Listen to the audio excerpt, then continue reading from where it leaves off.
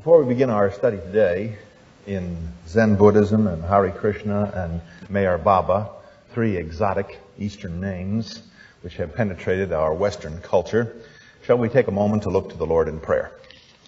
Our Heavenly Father, we are told in Thy Word that Jesus Christ, Thy Son, is the way, the truth, and the life.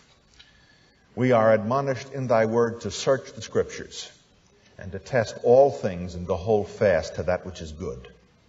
We remember that Thou hast promised that greater is He that is in us than he that is in the world. And today we ask the blessing and the power of Thy Holy Spirit upon the exposition of Thy Word as we contrast truth with error, even as Thou hast commanded us. Bless us, protect us from the wicked one. Give us minds that think and hearts that will receive. And if there be any person who hears this, who does not know the Lord Jesus Christ and the glory of Thy redemptive love, we pray that this may be the day that they find Him as Redeemer and Lord. In Christ's name we pray. Amen.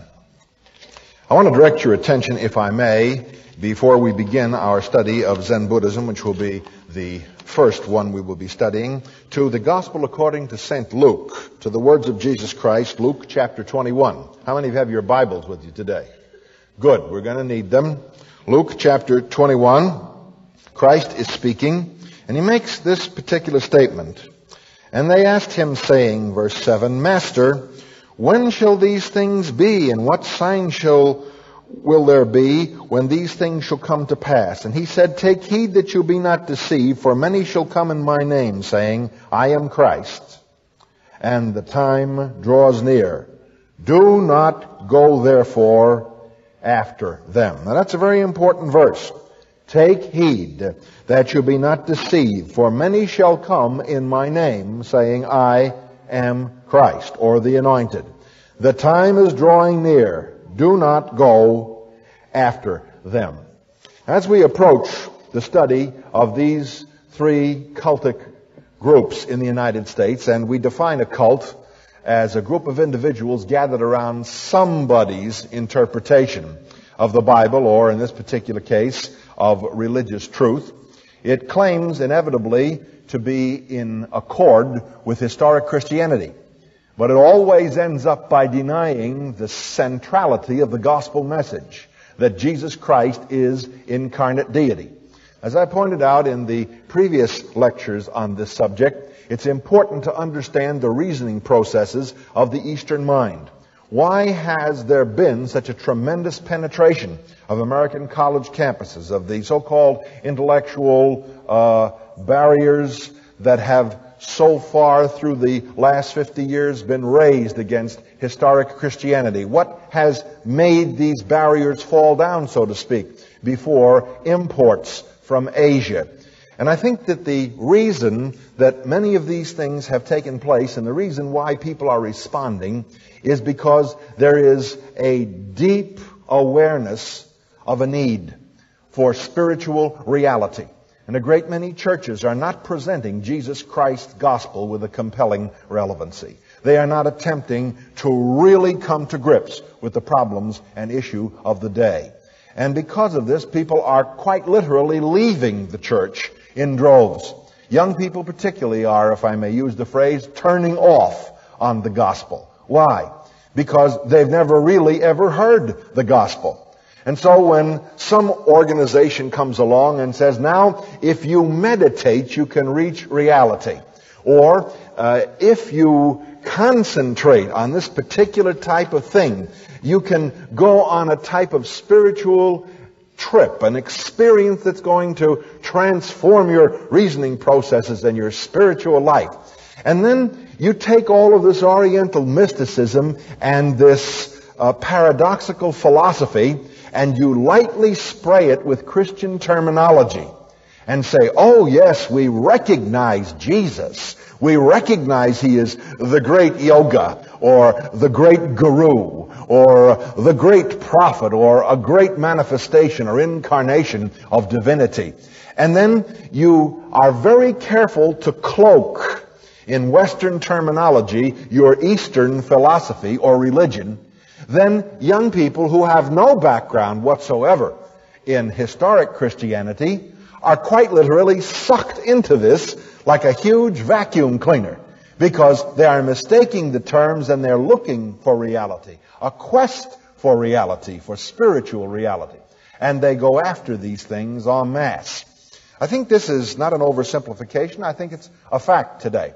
I think that people are going after all of these Eastern-type religions in the United States because they've been dressed up to meet our cultural needs.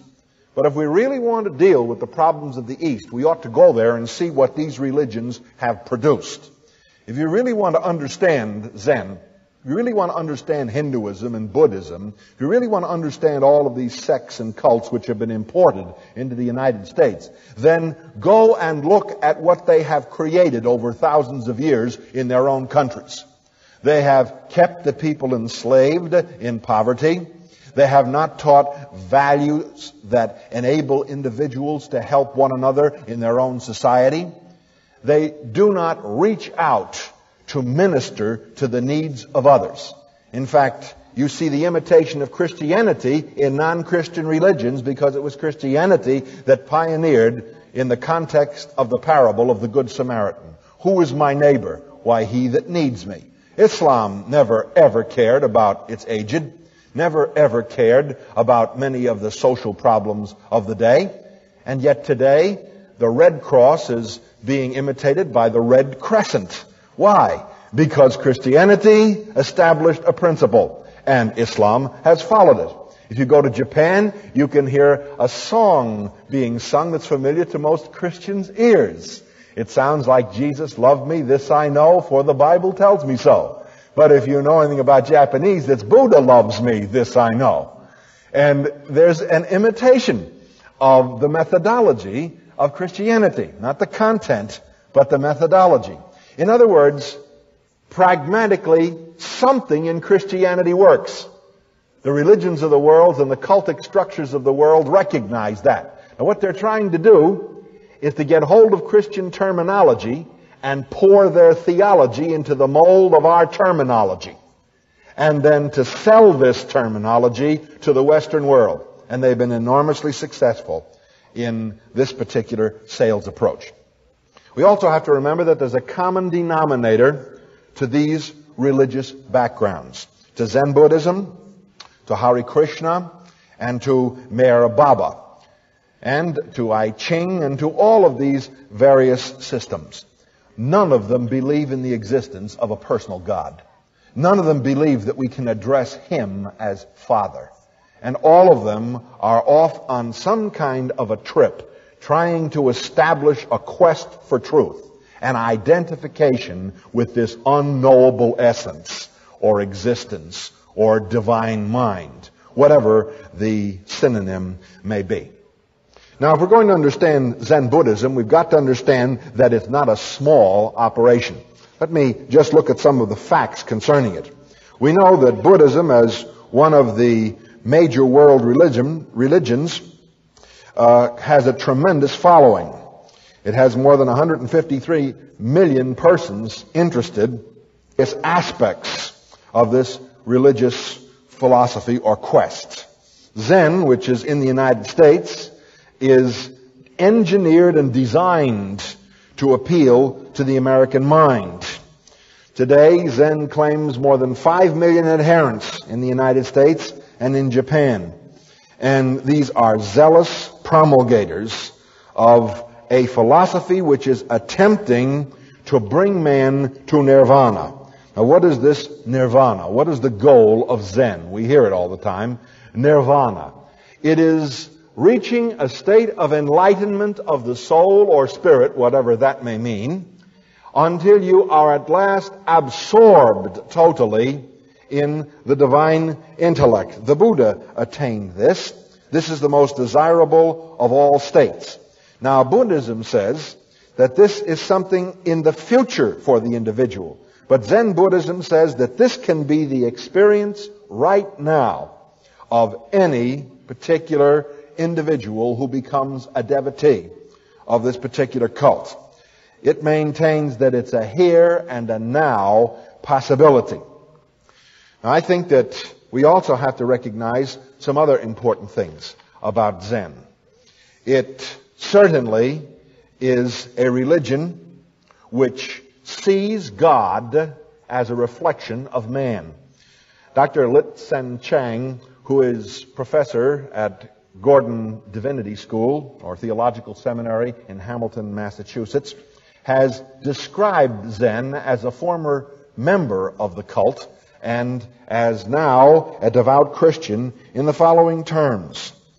He tells us that Zen Buddhism's great weakness is that it tries to identify deity and nature, and to identify man and God.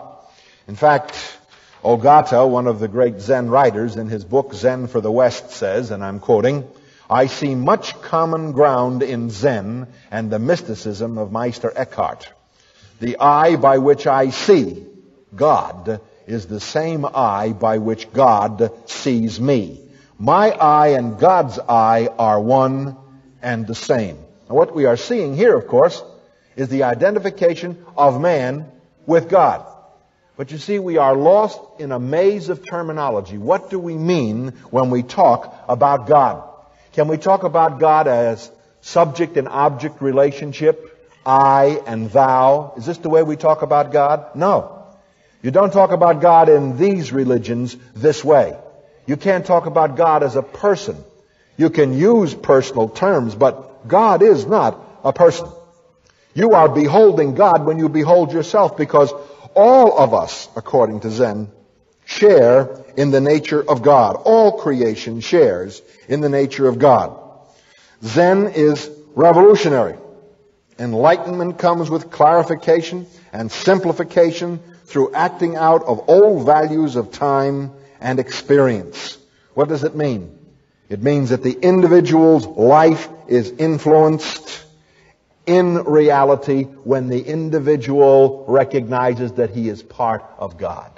And that you are looking at God when you are looking at you, and the same eye that you see him with, he sees you with. Why? Because there's a unity of identity.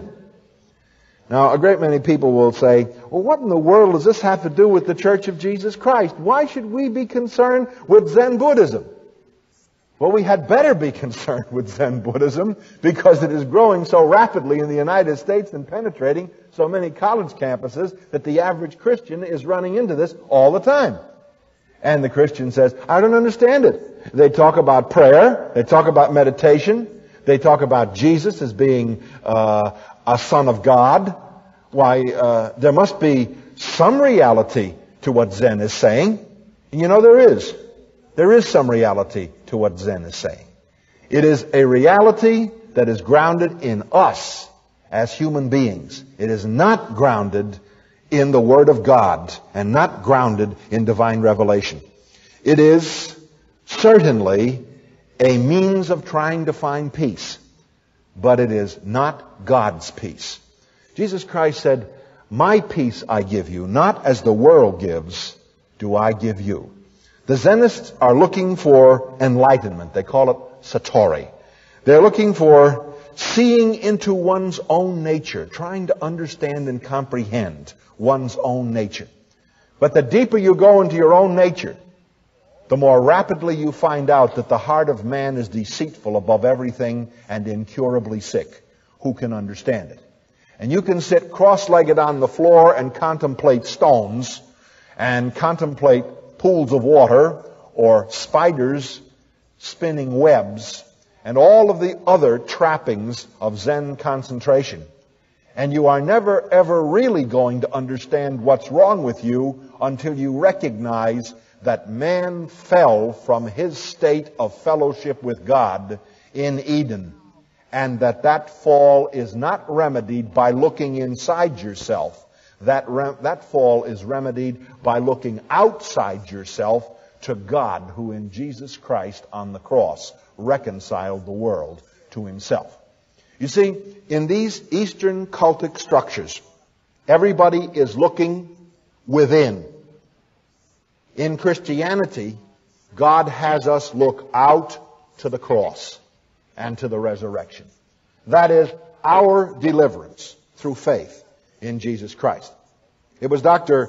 Carl Jung who, writing on the particular subject of Zen, made an interesting observation. I'd like to quote Dr. Jung because very few people are aware of this penetrating analysis.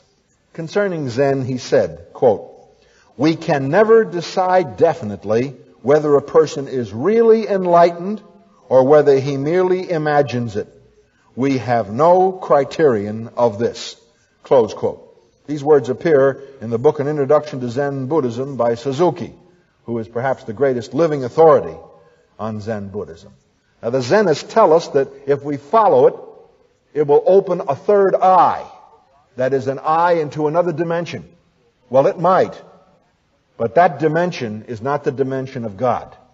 The Scripture says that we fell in Adam and we have gone on sinning.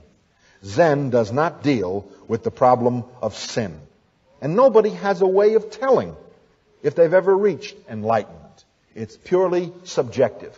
A person may say, "I have reached it."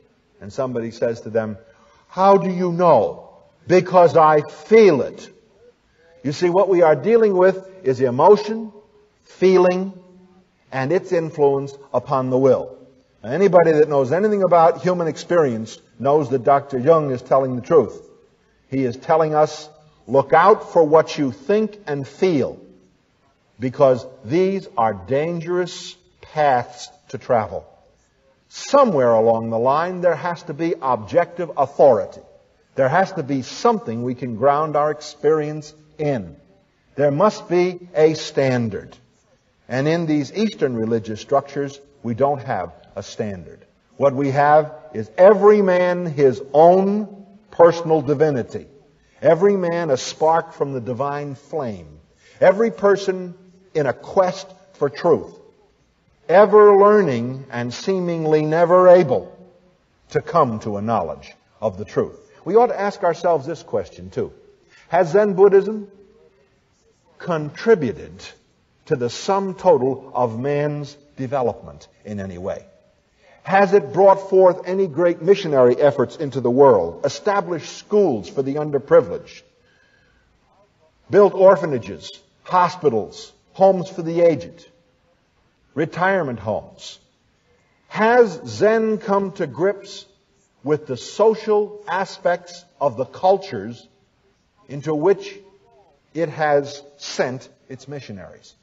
The answer is no, because it is primarily egocentric, which means that the Zenist is concerned first and foremost with himself.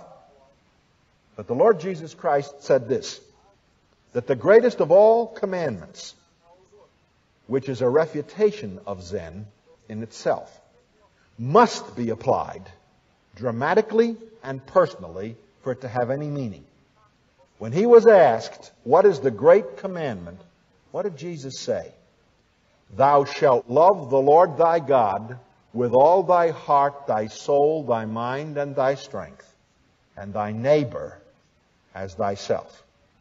Now, loving your neighbor as yourself is to do what for him? If he's hungry, feed him. If he needs clothes, clothe him. If he is needy in any way, minister to him.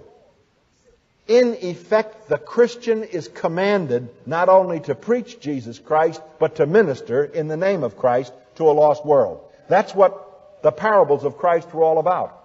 That's what the parable of the Good Samaritan is all about. Who is my neighbor? The person that needs me.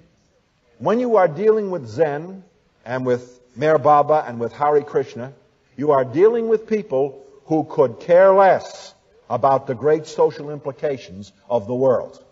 They are primarily concerned with Satori, with Nirvana, with their own pathway to desirelessness. It is a subjective religion, and it is, in essence, what is termed in theology pantheism. That is, everything is part of God. But then nobody can define God. God is the great unknowable. And as Dr. Chang points out, since it denies God as a person and as knowable, quite obviously it cannot sustain God as creator. And this, of course, is the foundation of everything that the Bible is built on. Genesis 1 begins with the statement, "In the beginning God created the heavens and the earth." God personal, God creator. God as loving Heavenly Father. God as reconciler of the world in Jesus Christ. This Zen knows nothing about. And what Zen is looking for is a cosmic consciousness, but a consciousness apart from the God of the cosmos. They are not interested in a living Savior. They are not interested in dealing with the problem of sin. In fact, the Zenist is not interested in any way in coming to grips with the problem of sin as the Bible outlines it. I think it's interesting to note what the Zenist considers sin to be. Because unless we grasp the concept of sin, I don't believe it is possible for us in any way to really understand Zen. I'm quoting now from Humphrey's book on Zen Buddhism, when he says that sin is that which is contrary to moral law. To avoid sin and evil by obedience to any moral law is only an idle attempt, however. Every being must act according to the nature. There is no need of rules of morality. In other words, there are moral laws, but there is really no need for moral laws. There is reality in nature, capital N. You must act according to the nature of Zen. Therefore, you don't have to have any rules laid down for you. You can see that we are going in the proverbial circle. We are saying, yes, there is morality. Then we are saying it's not necessary to have laws of morality. And then we are saying, however, morality and sin are related, but this relation is very difficult to understand, so instead of trying to solve the problem, let's instead take the best possible way out. Ignore it. And this is precisely what the Eastern religions have been doing with sin for centuries. They have been ignoring it. The Hindus by cyclic transmigration of the soul and trying to eradicate it by a continuous process of rebirth. The Buddhists by following the Noble Eightfold Path and attaining desirelessness so that they no longer have any desire or lust or things that are going to create sin in their lives. But even sin has been redefined. When the Christian hears the word sin, it is transgression of the law of God. And all unrighteousness is sin. But when you deal with Zen, to avoid sin and evil by obedience to any moral law is only an idle attempt. Every being must act according to the nature. There is no need of rules of morality. Now, once we understand that Zen wants nothing to do with the character of God as the holy lawgiver, then we can understand why people are interested in it. Wouldn't it be a wonderful thing if you had a type of religious philosophy which gave you a type of peace in your mind in practically anything that you did? I know there are people who say, there isn't any peace outside of Jesus. Now that's not the truth. There is. And Jesus said so. He said, my peace I give you, not as the world gives, I give you. The world gives a peace. There is a worldly peace. It can come through money. It can come through power. It can come from just being satisfied with one's own living, family, and culture. It can come through satisfaction in delusion of philosophy or religion. But there is peace in this world without God. But it is not peace with God. And it is not spiritual peace, as God ordained it. Now, you may be wondering, why is it so important that we deal with Zen in depth? Because if we don't, then people are going to be asking us questions for which we have no answers. They're going to be challenging the Christian faith with an alien philosophy rapidly growing, and we are going to have to answer by simply quoting Bible verses without really understanding the application of those verses. Now, if you look at your Bibles for a second, I think you'll notice something in 1 John chapter 1, verse 18, which cuts across the whole doctrine and core of Zen and virtually all of these Eastern religions. That would include Hare Krishna and Meher Baba. Notice that in 1 John 1:18, we are told, if we say we have no sin, we deceive ourselves, and the truth is not in us. We are supposed to be dedicated to the pursuit of truth. We're supposed to recognize that sin is reality. And that if we say there is no sin, we ourselves have become victims of a grave delusion. Whosoever commits sin, 1 John 3:4. Whoever commits sin transgresses also the law, for sin is the transgression of the law. And he that practices sin is of the devil, verse 8, for the devil sins from the beginning. Jesus Christ was manifested to ruin the works of the devil. I think also that we could point out that the hallmark of relationship to God is Christian love. Whosoever truly loves God loves his brother. Look at verse 14 of 1 John 3. We know that we have passed from death to life because we love the brothers. He that does not love his brother is abiding in death. Now we have a pantheistic religion. We have a religion which is dedicated to egocentricity and attempting to solve the problem of sin on the basis of its own concept of morality and of evil, and in direct contradiction to the Scripture. There is a violation of the revelation of a personal God and of a God who creates and sustains all things. So the person who goes into Zen most of the time goes into it because there's a chance to be able to do whatever you want, because you are the criterion for the activity. You don't have to measure up to what God says. You decide. It is the enlightenment you receive that enables you to make these decisions. I personally feel, in any analysis of Zen, that it's imperative to understand Zen's attitude toward Jesus Christ. Zen radically opposes the person of the Lord Jesus. They will not acknowledge Him as the Savior of mankind or acknowledge Him as unique in the history of the world.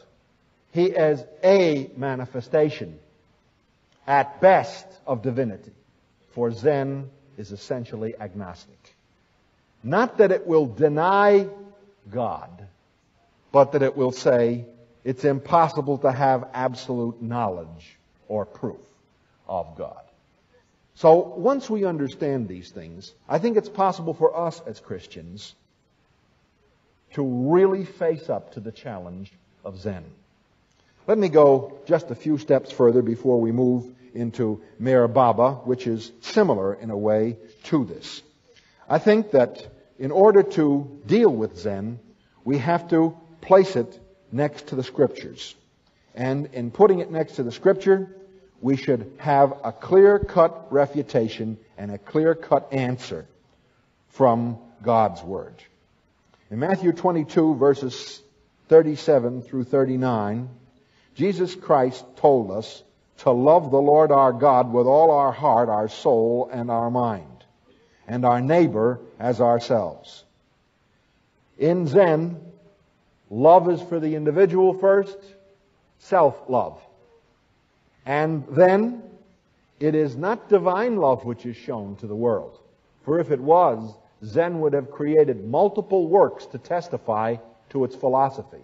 It has created nothing. Instead, Zen is a parasite as most structures are parasitical, that create nothing for society but draw everything from society. The ultimate goal of Zen Buddhism is the freeing of the will, so that all things bubble along in one interrelated, continual pattern. Those who would be disciples of Zen must allow their ego to be detached until one's real self calmly floats over the world's confusion. I'm quoting here so that we understand it. How are you supposed to float? Like a ping pong ball skirting over the troubled waters. What a magnificent picture. The world around us is a churning cesspool of depravity. And do we plunge into this with the gospel of Jesus Christ to bring men and women and young people to a redemptive knowledge of the Master and thus freedom from sin and power to walk with God? Or do we tell them that the ultimate in life is to so detach oneself from humanity and its concerns that you rise to the top of the cesspool and float along like the proverbial ping pong ball? Which really is both practical, meaningful, and that which will produce the most historically and in the contemporary world for mankind? Quite obviously, it's going to be the productive work of plunging in, preaching, living, answering, proclaiming, and seeing the power of the Holy Spirit touch the lives and the souls of people and bring them out of the cesspool of sin to glory and immortality and eternal life. Now, Zen's position is very clear. They maintain, quote, "The real human tragedy began when nature was to be dominated by man. For when the idea of power, which is domination, comes in, all kinds of struggles arise. And again, the unconscious is thus the ultimate reality and the true form." Close quote. That's fascinating. The unconscious is the ultimate reality and the true form. What is the ultimate goal? Absorption into the nirvana of a type of unconsciousness, undefined to be sure. This is what man is to seek for. When the Scripture says that our fellowship is with the Father and with His Son, Jesus Christ. This is the true God. This is life eternal. In the 17th chapter of the Gospel according to John, if you check it in your Bible, I think you'll notice something else about what God has to say concerning His plans for us. He not only tells us in 1 John that we shall be like Him, for we shall see Him as He is, but He also tells us in John chapter 17, in the great prayer of the Lord Jesus, that something is going to be done and that this something is going to transform our lives not once but daily. What is this something? Well, look at it for just 1 second. Verse 3, "This is life eternal, that they might know Thee, the only true God." Now, we pass over that very lightly, don't we? That they might know Thee, the only true God, and Jesus Christ, whom Thou hast sent. We always forget the beginning of that verse. This is life eternal. There's your definition. This is life eternal. To know Thee. To know Thee. To know Thee. How does one know God? One knows Him in the forgiveness of sin, for He cannot have fellowship with us when we are lost in sin. It was for the purpose of freeing us from sin that Jesus Christ entered the world and died on Calvary. Therefore, the message is very clear. Zen, Mir Baba, and the other Eastern cults don't know Him. They have no knowledge of Him. They are agnostic, no knowledge. But Jesus Christ taught that to know Him was life eternal. Conscious, personal fellowship with the Father, the Son, and through the ministry of the Holy Spirit. Now, one other thing I think that's important in dealing with Zen. We have to recognize that Zen is constantly trying to get people to reach a state of enlightenment through human wisdom and emphasis and meditation. But the Apostle Paul tells us in 1 Corinthians 2, verse 5, that our faith should not stand in the wisdom of man, but in the power of God. Our faith should stand where? Not in human wisdom, not in the philosophy of men, but it should rest ultimately in the power of God. And I'm so glad that the Scripture tells us in 2 Corinthians 10:4 that the weapons of our warfare against these forces are not carnal, but mighty through God, hurling down reasonings and every high thing that exalts itself against the knowledge of God, and bringing all things into captivity to who? To you and to me? No. That's what Zen would do. That's what these cultic structures would do. That's what the occult would do. Bring everything into captivity to you. But the Scripture says, God will hurl all things down and bring them into captivity to Christ, so that He may be all and in all.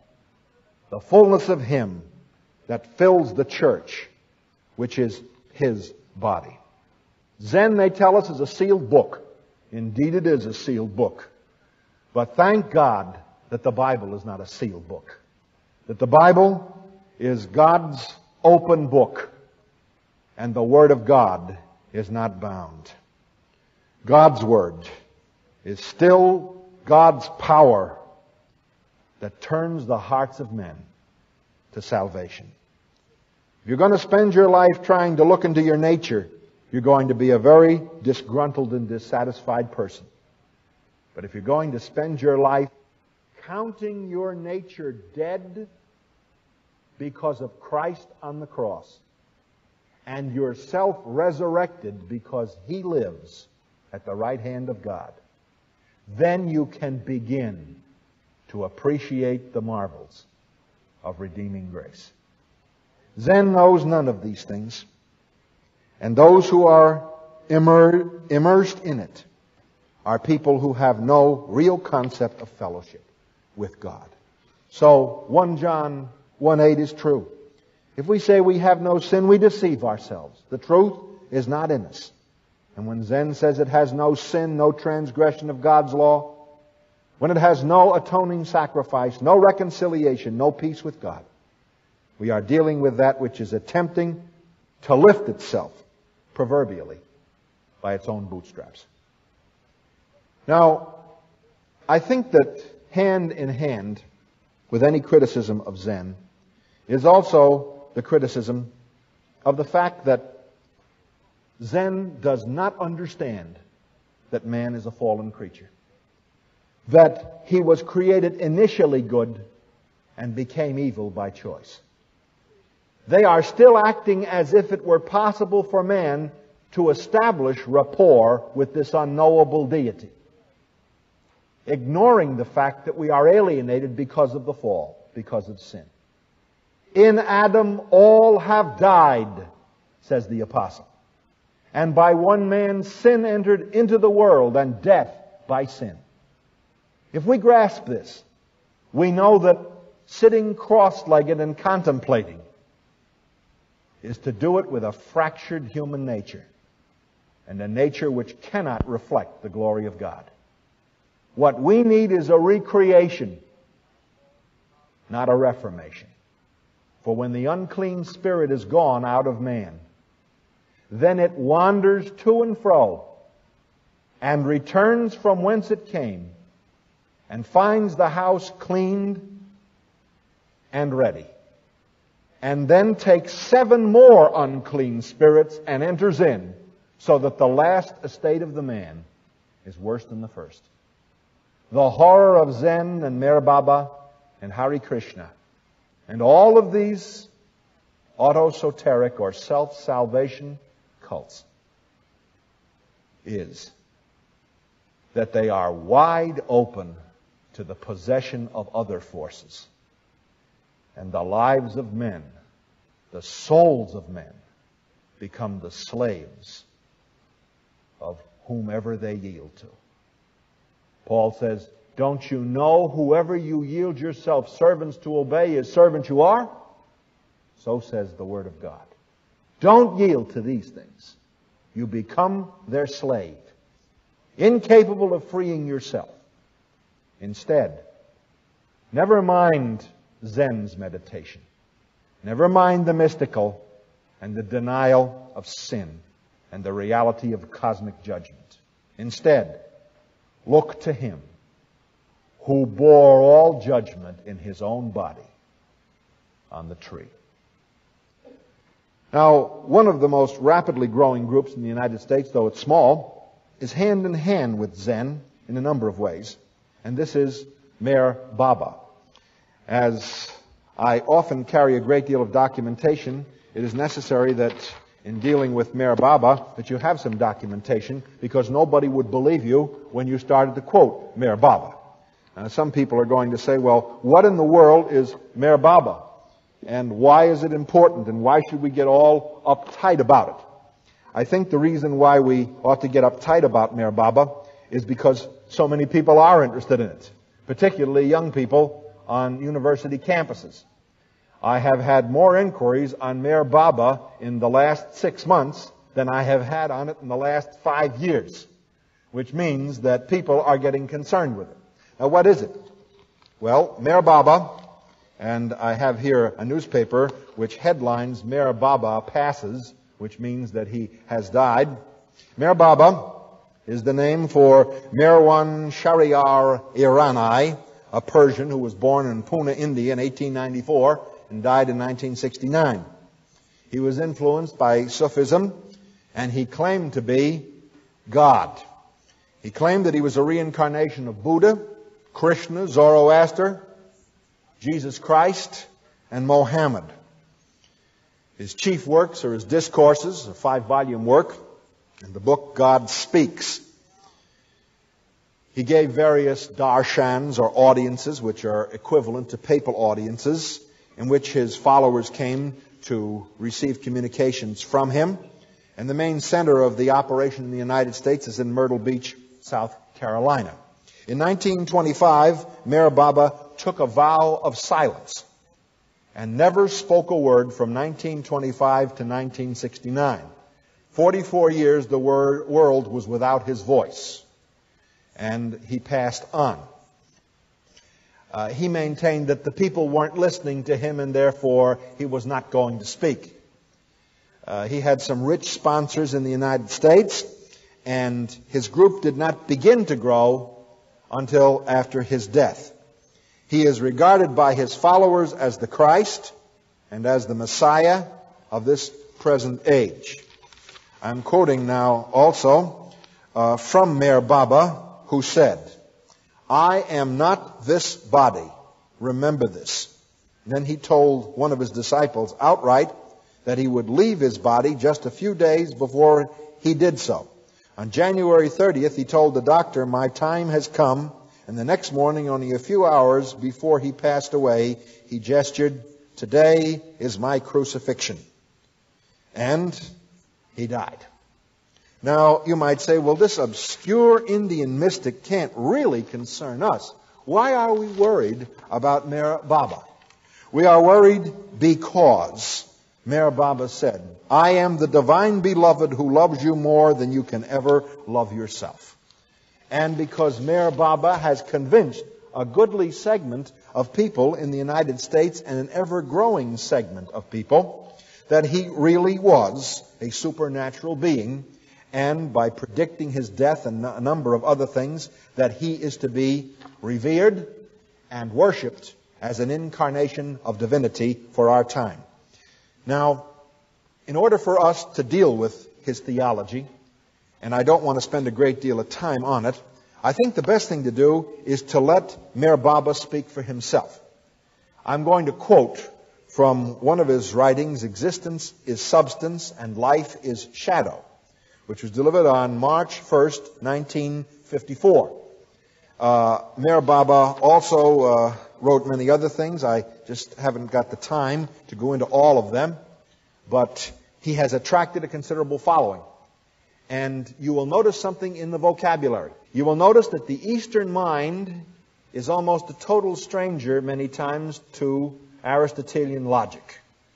That is, to reason from premises through steps to a conclusion. The Eastern mind seldom cares about the law of non-contradiction, which is that A cannot at the same time be non-A. Now, some person listening to me may say, what in the world are you talking about? Well, I'm talking about a very simple thing. If A equals water, and it's wet, then water, which is wet by definition, cannot be non-wet at the same time. A is not non-A, ever. It cannot be a wet, dry, light, dark day outside simultaneously. Because if it is, you need help. Or the weatherman desperately needs some new laws for describing the phenomena of weather. But all of us recognize that things are what they are by definition. And the moment we lose track of vocabulary in context and terminology, we've lost track of all communication. You can write anything that you want and say anything that you want. And you can say God and it can mean roast beef sandwich if you don't define that term. This is what Zen does. This is what Meher Baba did. This is what Hare Krishna does. This is what all of these Eastern cultic structures do. They redefine the words. And if you don't know, it sounds wonderful until you find out what's being said. So, for a little exercise in semantics, I'm going to quote from Meher Baba so you'll understand. Point 2, and it's important. The Eastern mind operates on paradox and contradiction, not on Aristotelian premises. So don't expect to have a valid conclusion all the time. In fact, be surprised sometimes if you ever get one. Expect the unexpected, and you'll not be disappointed. In fact, one of the maxims which I often use in dealing with the Eastern cultic religions is, blessed is he that expecteth nothing, for he shall not be disappointed. Meher Baba, quote, "Come all unto me." This is from Meher Baba's call. "Although because of the veil of illusion, this call of the Ancient One may appear as a voice in the wilderness, its echo and re-echo nevertheless pervades through time and space to rouse at first a few and eventually millions from their deep slumber of ignorance. The time is come. I repeat the call and bid all come unto me." Close quote. Of course, the direct contrast to this particular verse is rather apparent. And this is Meher Baba's verse. It is found in Scripture. Jesus Christ said, "Come unto me, all ye that labor and are heavy laden, I will give you rest." Meher Baba is saying, almost 2,000 years later, I am issuing the call. Come to me. The answer of the Christian is Luke chapter 21. There will be false Christs.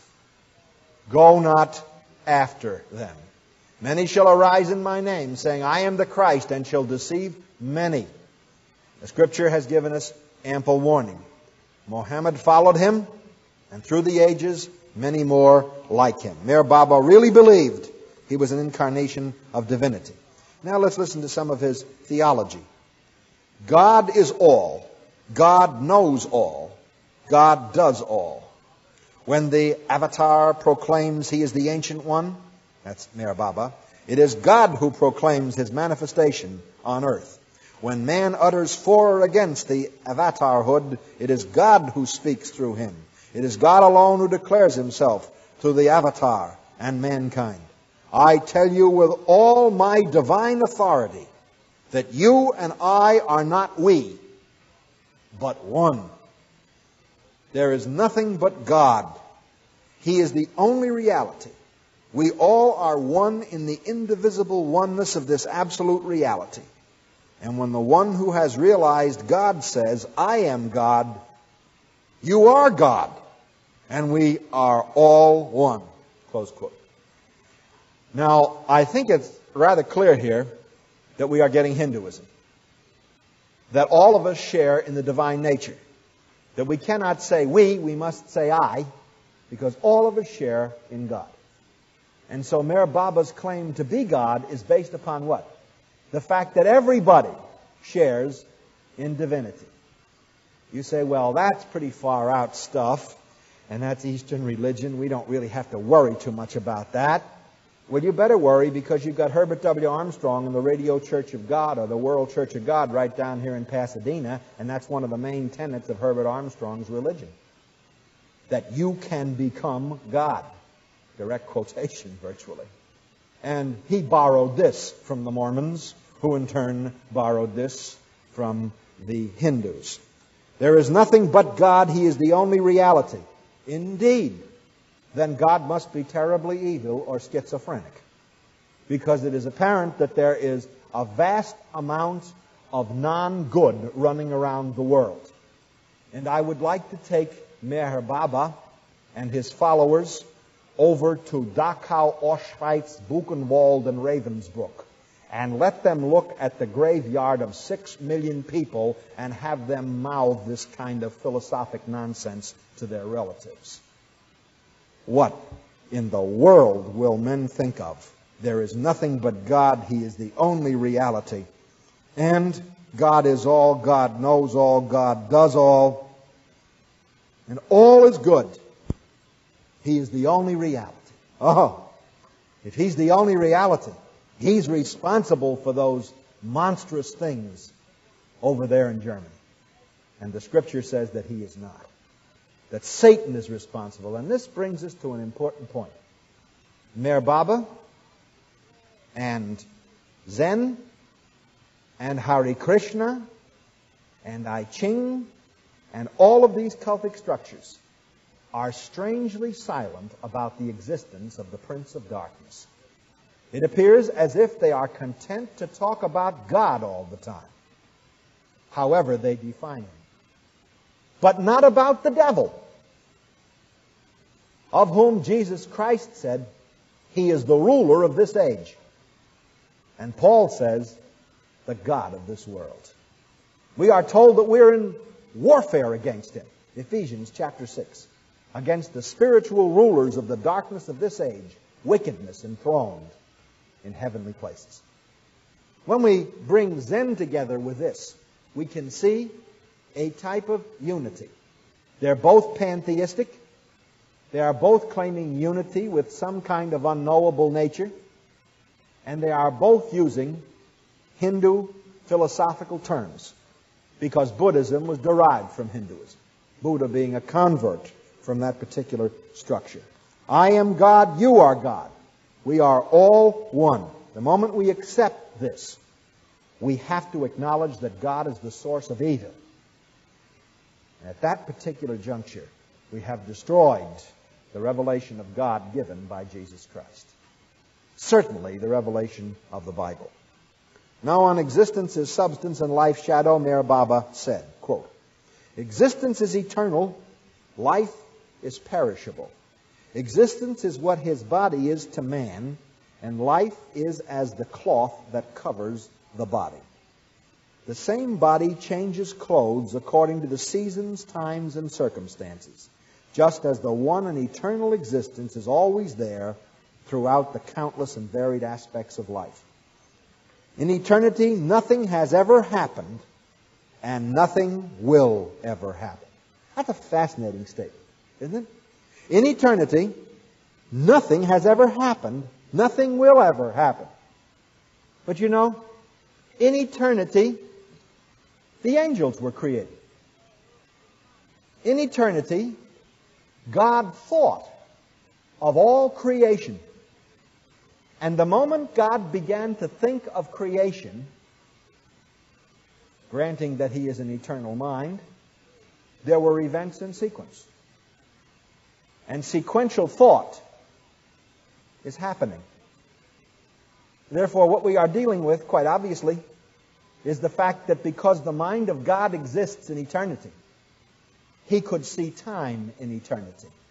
And because time existed in His mind in eternity, there is such a thing as sequential events, and there is such a thing as happening in eternity. And I'm happy to say that the Bible teaches that when we enter the New Jerusalem, there will be happenings. And that when we enter the presence of Jesus Christ, we who will have overcome by His blood and will sit with Him in His throne. That's a happening. And there are lots of other happenings too. Chief among them is that we shall judge the angels, among whom is Satan, the adversary of our souls.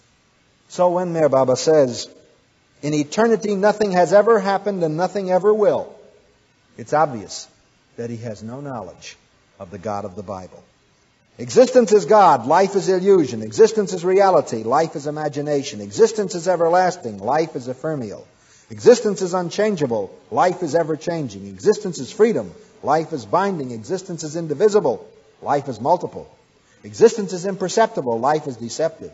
Existence is independent, life is dependent on mind, energy, and gross forms. Existence is, you like that phrase, I trust. Existence is. I don't know how it could be other than that. Because the moment you say existence, you postulate what? Existence. It has to be in order to say it. Whereas life appears to be. Existence, therefore, is not life. Here's a very important point. Life appears to be. No, it doesn't. Life doesn't appear to be. Life is real. Just as real as what he's talking about in existence. Why? Because Christ said so. He said, I have come that they may have existence and that they may have it more abundantly. Is that what Jesus said? Oh, no. I have come that they may have life. They may have it more abundantly. And this is existence eternal. No. This is life eternal. That they may know Thee, the only true God. So we're dealing with what? We're dealing with confusion of terms. Notice how existence is defined. Existence, all-knowing, all-powerful, all-present God. Even the very fact of its being does not touch existence. Do you understand that statement? That's a fascinating statement. I'll quote it again. Even the very fact of its being does not touch existence. I don't understand it. Maybe you do. But it appears to me that a fact is something which is empirically verifiable. So if I empirically verify the fact of existence, I have to acknowledge its very fact and that it touches existence. But apparently we don't have that problem with Meher Baba because he doesn't believe in the existence of the material world.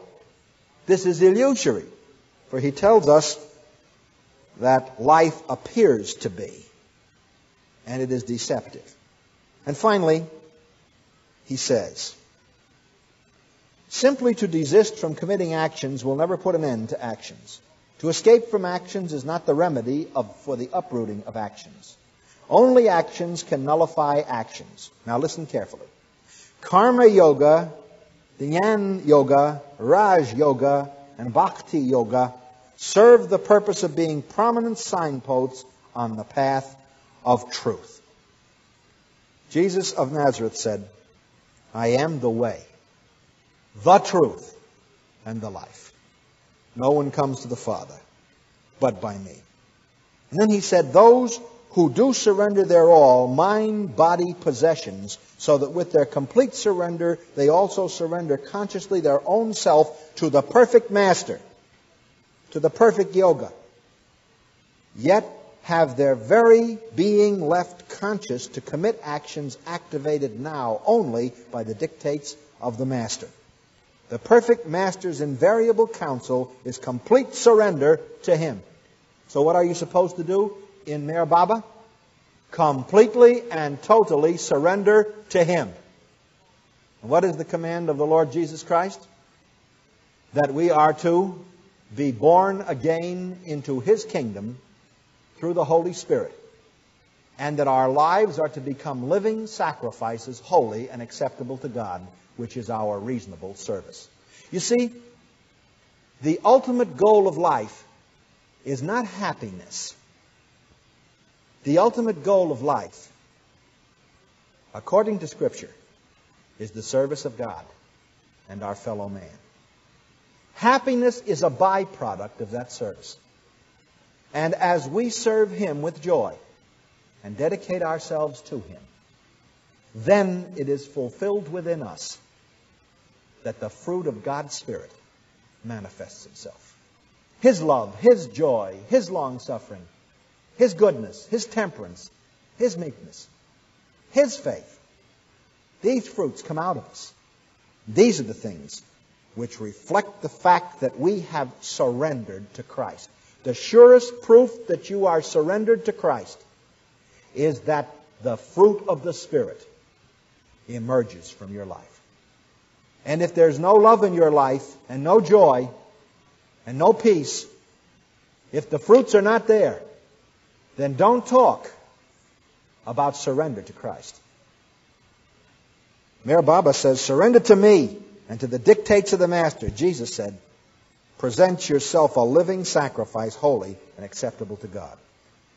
And Mayor Baba closes by saying, I have emphasized in the past, I tell you now, I shall age after age forevermore repeat that you shed your cloak of life and realize existence which is eternally yours. To realize this truth of unchangeable, indivisible, all-pervading existence, the simplest way is to surrender to me completely. So completely that you are not even conscious of your surrender. Conscious only to obey me and to act as when I order you to. Close quote. This is why there is such devotion in this cult. Because it is the worship of an individual and the recognition that he is the incarnation of divinity for our time. Similar to Baha'ism, which maintains that Baha'u'llah is a manifestation for our time. This cult has absorbed the minds of young people for a very good reason. It has absorbed the mind because it is trying to fill the emptiness of the human spirit. Man must have the worship of God. And when he exchanges the worship of God for idols, then we see the depravity of Romans 1 and the horror of cosmic judgment. Meher Baba is one more example of the certainty of that judgment. It is for these people in Zen and in Meher Baba that the church must have a burden. Those who are lost and bound, taken captive by Satan at his will. It is for them that we must have the love of Christ.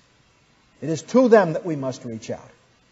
It is for them that Jesus died and rose again. We cannot ignore this mission field.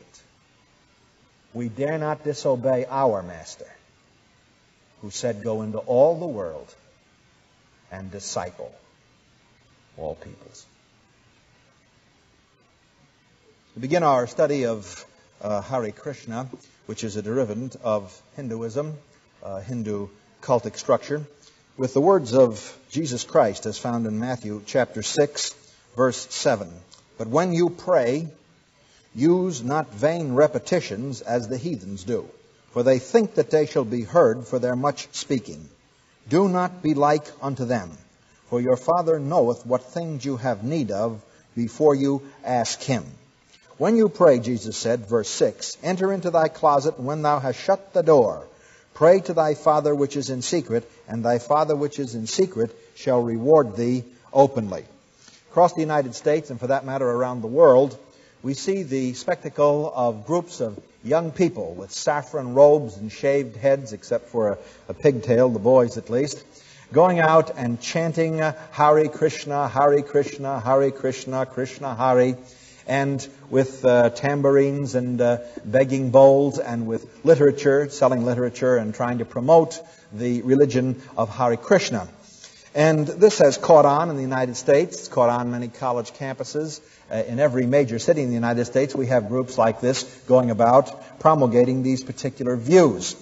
And it seems to have entered in places where Christianity has not been able to successfully penetrate, and a great many people are disturbed about it. Therefore, an analysis of it is mandatory. Now, fortunately, when we undertake any study of Hare Krishna, we begin with an understanding that it is not a religion which had its origin in the United States, such as Jehovah's Witnesses or Mormonism, but that the Krishna movement came from India, is an offshoot of Hinduism, and actually is characterized by its chief representatives in the United States as a top system of yoga. They emphasize a vegetarian diet. They have taken over many of the postulates of classical Hinduism. And what we are seeing is a westernized transplant of the Krishna cult from India to the United States. There's an interesting statement made by one of the principal representatives of the Hare Krishna movement in the United States, which is A.C. Bhaktivedanta, in the book Krishna, the Reservoir of Pleasure, and other essays. He says, quote, "It is not a very good condition when the young generation, which is the future hope of the country, feels that there is no hope. Their future is dark. Why? Because they have no direction. What is the aim of life? What will they become? Their philosophy is work hard, get dollars, and enjoy as you like. This is misguidance. That cannot give total satisfaction." Close quote. Now, of course, we would be in agreement that if the aim of life is pure materialism, get the dollars, do what you want, of course this can't give total satisfaction. But neither can donning a saffron robe and standing on a street corner, jumping up and down and smiling at individuals passing by and hawking literature with a deep sense of sincerity, to be sure, grant you any more peace of mind or productivity. And this is what we are faced with in the Krishna movement today. As we approach it, we cannot help but think of the words of the Lord Jesus. He said, "Do not use empty repetitions." And precisely the prayer that the Krishna representative uses is a constant repetition. Hare Krishna, Krishna Hare. What we are seeing is a constant type of auto-hypnosis in which the person is actually self-hypnotized into a feeling of well-being. But as has been often said by competent psychologists, what can be induced by suggestion can be removed by suggestion. And if you have a benevolent state of mind simply because you happen to have gotten there through self-hypnosis and suggestion, then that benevolent state of mind can disappear, supplanted by another state of mind, which may not be healthy or benevolent. And there are a number of individuals that have already been delivered from the Krishna movement who can testify to this. In the Krishna Consciousness book by the same author, the Krishna movement is called, quote, "the topmost yoga system," close quote. And we are specifically told on page 49, quote, "Those who are non-devotees cannot explain the science of God," close quote. Now this raises the all-important question when we get into the heart of the Hare Krishna movement. What do they mean when they talk about God? Well, Krishna is reputedly a manifestation of divinity, and that he is one of the 388 million gods and goddesses of the Hindu pantheon. I'll never forget at Christian Research Institute not too long ago receiving a card from an individual that said "Merry Krishna," not "Merry Christmas." And then the person sent a letter in and said the trouble with us at Christian Research Institute and the trouble with Christians was that they didn't realize that all of the things that we claim for Jesus of Nazareth, that Krishna, the great Hindu god, had accomplished long before Jesus Christ was born. Then he proceeded to list these things, and that told us that Krishna was virgin born, that he lived a sinless life, that he worked miracles, that he died on a cross, and that he rose from the dead. And the moment I saw this, of course, I recognized it for what it was. And I turned to some of our research men on the staff, and I said, I think what we had better do is a thorough research on this Krishna doctrine, so we'll be able to answer questions when they come up, because this thing is going to start mushrooming. And it certainly did right after that.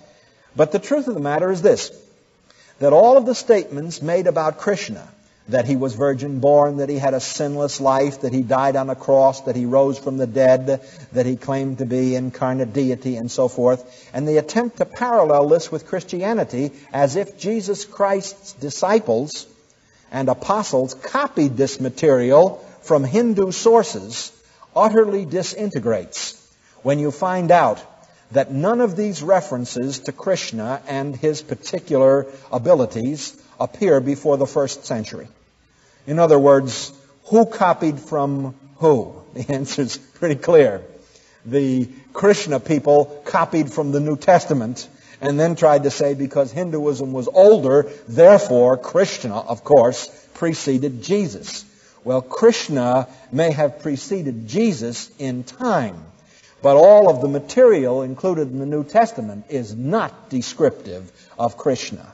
And so when a Hare Krishna person comes and says, well, Krishna did all of these things you Christians are talking about, and says, Merry Krishna, and all the rest of it to you, then it's a good moment to say, when was the earliest time that you can trace back these references to Krishna? And they'll say, well, they always were. And the answer is no, they weren't always. None of them goes below the 1st century. So the copying was done by the Hindu cult. It was not done by Christianity. The claim, therefore, is a totally invalid claim. Those who are non-devotees, we are told, cannot explain the science of God. What do we mean by God? Well, we mean the Hindu concept of God. And the Hindu concept of God is that God is everything and in everybody. You see how we are back to Zen, and we are back to Meher Baba, and we are back to all of these structured cultic things from the ancient world religions. There may be fragmentations of them broken off from the various religious structures, but they're all saying essentially the same thing. We are all part of God, from the Greek pantheism, or all God. And people are sucked into the Hare Krishna movement because they think that it's going to give them some kind of peace.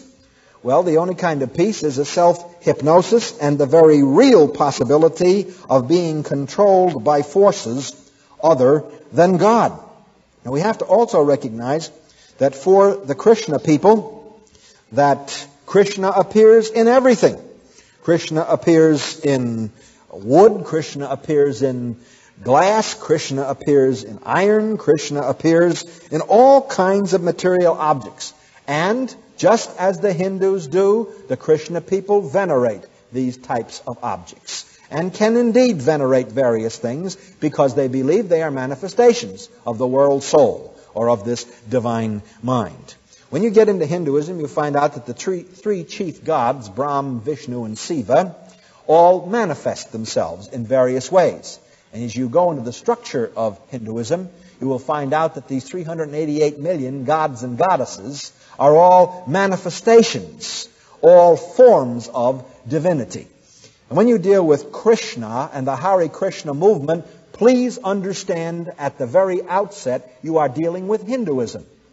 And once you do a little reading on Hinduism, you will radically come to the conclusion that whatever we are dealing with, we are surely not dealing with the God of the Bible. And that the Hare Krishna movement cannot be in any way compatible with biblical Christianity. Now, what they are looking for, they tell us, is to attain Maya, which is a detachment, if I am quoting properly, of the soul from the real self.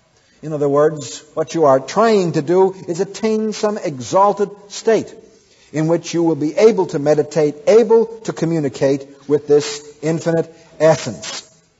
And when you recognize that the Krishna movement is based upon Hindu principles, when you recognize that they are not offering salvation to the individual so far as personal redemption from sin is concerned, when you recognize that they do not in any way acknowledge Jesus Christ as uniquely the Savior of lost men, it is at that point that you understand Krishna consciousness and that you can come to grips with the fact that Krishna and its devotees is a dangerous perversion, not only of Hinduism, but a dangerous perversion of basic philosophical truth, namely that all men are seeking for wisdom and for knowledge, and that once you state that you have arrived at this wisdom or knowledge by a transcendental route, that is, seeking it outside of yourself, purely subconsciously,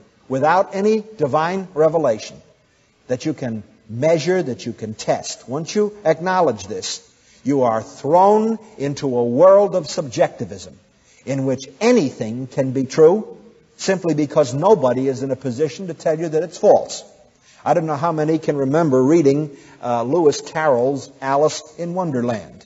But if you remember Alice in Wonderland, you will recall that going through the mirror radically changed things. In other words, it was possible for all kinds of things that were considered normal to have reversed meaning. This is the way it is going through the mirror of Hare Krishna. What we would call God, Father, Son, and Holy Spirit in Christianity becomes in reality the Hindu concept of God, an impersonal deity. What we would call Jesus Christ, God's Son, becomes Krishna, Son of God, and a complete offspring of a pagan divinity, not at all resembling the Christ of New Testament revelation. When we are talking about redemption, we are not talking about the vicarious atonement of Christ, where He bore in His own body our sins upon the tree, wounded for our transgressions, bruised for our iniquities, the payment for our sins resting on Him, and being healed by His stripes. We're not talking about that in Krishna. You are expiating your sins in the Krishna movement, not by the blood of Jesus Christ, but in the traditional Hindu methodology. We also have to face the fact that there are the normal Hindu trappings that go along with Hare Krishna. They have prayer beads. They have what is the equivalent of a rosary, which they carry in a little white bag. And they even have a special kind of white clay, which is flown in directly from India. At their services, which are called kirtans, they sing Indian hymns, and you have to remove your shoes when you are attending these, because shoes are made of leather. And of course, Hinduism does not permit the butcher of animals, because if you kill a cow, you might be assassinating Aunt Mary or Cousin Willie or someone else because of the doctrine of the transmigration of the soul. Now, if you want to really extrapolate this further, I suggest that you visit India and see what these religions have produced. I'm always saying, if you want to see what the religions they are trying to export to us are worth, then go to the places that are doing the exporting and take a look at what the product did for the people. If you go into the temple of the Jains in Calcutta, for instance, you will see a mother and a father sitting on the floor of the temple praying, and you will see lice on the floor, and the lice will be jumping on and off their bodies and on and off the bodies of their children. And the parent will reach down and remove these despicable things, and carefully, so as not to hurt the louse, put it on the floor. Not to kill it, but not to in any way injure it. Because you see, this might be the repository of an immortal soul in progress of transmigration. When you go to India and you see the Indian holy men and the fakirs walking along in the streets, and a fresh pile of cow dung is there, and they take the cow dung and smear it in their hair, because this is a high acknowledgement of the sacred cow. then one comes to the realization that what we are dealing with is a religious structure which enslaves the minds and the souls of people, that does not set them free. It took Mohandas Gandhi to break the caste system of India, and it ended up costing him his life by the time he was finished. Hinduism is not a benevolent religion, and never was. Its temples proclaim it. And if you go to the temple of Kali in Calcutta, the goddess of death and destruction, and look at the fertility rites which go on there, and then compare these fertility rites with what the New Testament is teaching and what the Gospel is teaching, and you'll recognize that all of these gods and goddesses are interbound in Hindu theology, so that you cannot separate Krishna from Kali in the end, because the oneness of God demands the unity of all gods and goddesses. Then it is that you recognize that the saffron robes and the chanting and the apparently clean scrubbed appearance of this form of Hinduism in the United States is all the more deadly because it does not accurately represent the product of the religion at home. Now, I am not criticizing India as a nation, because India as a nation has come a long way in the last few years. Nor am I criticizing people because they have strong devotion to their religion. What I am criticizing in the name of Jesus Christ's gospel is the idea that Hare Krishna is in any way compatible with the gospel of Jesus Christ. They are saying that it is, and the church must say absolutely, incontrovertibly, no. Never will they be compatible, because we are not dealing with the God of the Bible, and we are not dealing with the Savior. And Krishna didn't die on the cross for our sins and didn't rise from the grave the third day. This is all mythology which grew up hundreds and hundreds and hundreds of years post facto. We are dealing with Jesus Christ's gospel. These things, the Scripture says, were not done in a corner, and they were all recorded within the lifetime of the apostles. People could have challenged all the things which were said, but nobody challenged them. And they didn't challenge them because these things had occurred, and they were known to people throughout that part of the world. Now, there are Hare Krishna centers throughout the United States. We have them in San Francisco and Washington, D.C., and New York. Los Angeles has them. They are all over the world. England, Australia, Canada, Japan, you name it. And they are growing. And people are interested in Krishna consciousness, attaining unity with the Lord Krishna. Now, the Bible tells us there's only one Lord. 1 Corinthians chapter 8. For though there be those that are called lords, in heaven and earth, lords many and gods many. For us there is one God the Father, one Lord, Jesus Christ. There's no Lord Krishna. There's a Lord Christ. And the Christian recognizes this as the logical fulfillment of the Old Testament prophecies. When we understand it, we have to ask the question, what does the Krishna movement produce? And I would like to put it in these terms so we won't mistake it. The Krishna movement produces a parasitical form of religion. It does not produce enduring commitment to the betterment of mankind. I was walking near my church in New York City not too long ago. As I passed by a theater when it was letting out, the Krishna people were standing there with their literature, hopping up and down and chanting Hare Krishna. One of them hopped over to me as I was passing by because I stopped for a moment to look at them. And he said to me, "You look like a very intellectual man, sir. Would you like to buy a book that addresses the intellect?" And he handed me a Krishna book. And I said, "No, not really."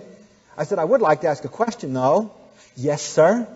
I said, "Why don't you, instead of hopping up and down and smiling at everybody and passing out literature and chanting Hare Krishna, why don't you go down into the ghettos and try and work with the people down there who need help?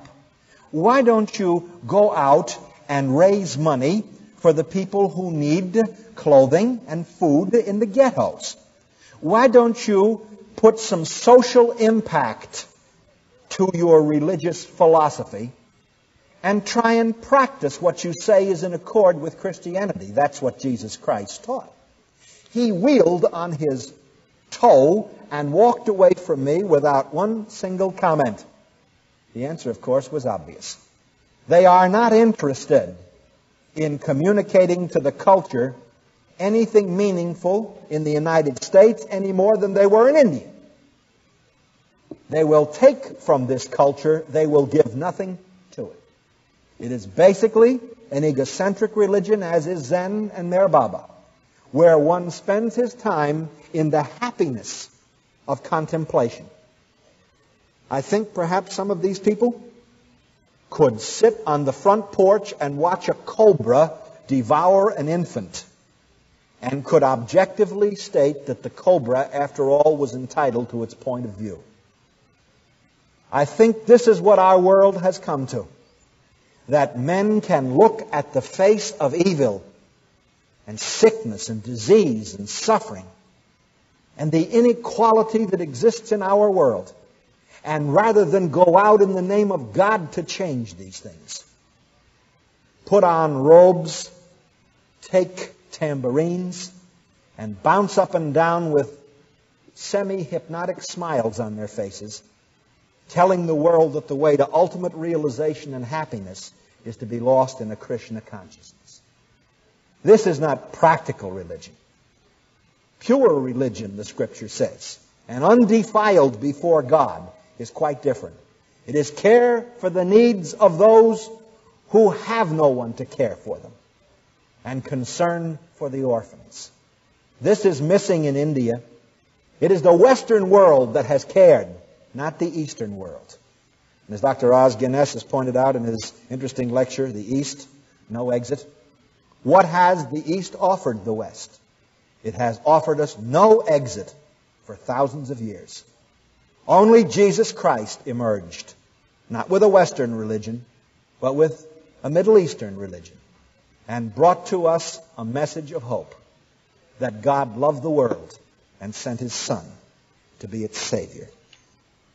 Perhaps the words of the Apostle Paul are more than fitting to close with. He tells us in Colossians chapter 1, we are to give thanks to the Father, who has made it possible for us to be inheritors with the saints in light, who has translated us from the authority of darkness into the kingdom of the Son of His love, in whom we have redemption through His blood, even the forgiveness of sin. It is this forgiveness of sin we wish for Zenists, for those who follow Meher Baba, and for those who are entrapped in Hare Krishna, that they may find Jesus Christ, the ultimate trip of the soul, a trip that never ends, because He and He alone lives after the power of endless life.